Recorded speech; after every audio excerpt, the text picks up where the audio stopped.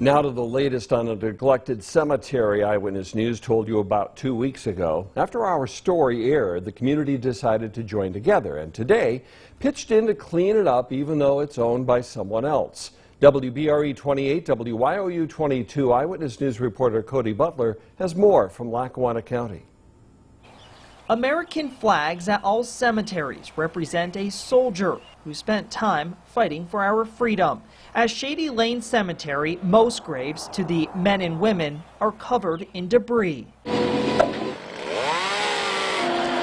The crew at Titan Tree Service are volunteering their time Saturday to clean up what has been neglected for so long.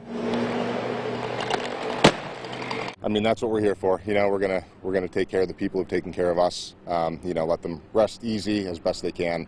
As thick brush is being cut down, Lackawanna County Commissioner Chris Shermack is lending a hand picking up the pieces.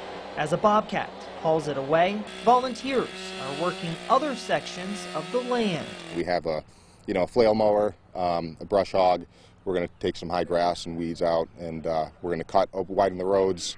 We have a lift. There's quite a bit of dead branches over some of the graves, and do some canopy elevation, try and open up things as best we can. The question still remains, who owns this cemetery? The Lackawanna County's Assessments Office has little information on that answer, but the Lackawanna County Veterans Affairs Director used his sources to get some information. We found out that a group from New England actually owns this property.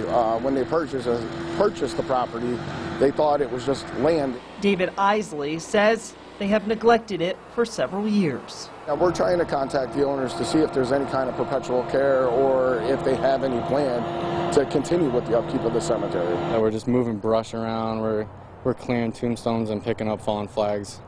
Michael Scott and other volunteers are replacing those flags as grooming continues for Memorial Day and beyond.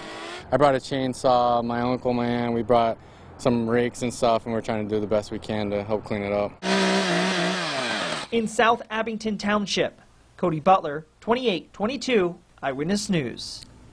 Quite an effort there. Volunteers with Lackawanna County Veterans Affairs plan to work throughout the week at Shady Lane Cemetery, mowing the grass.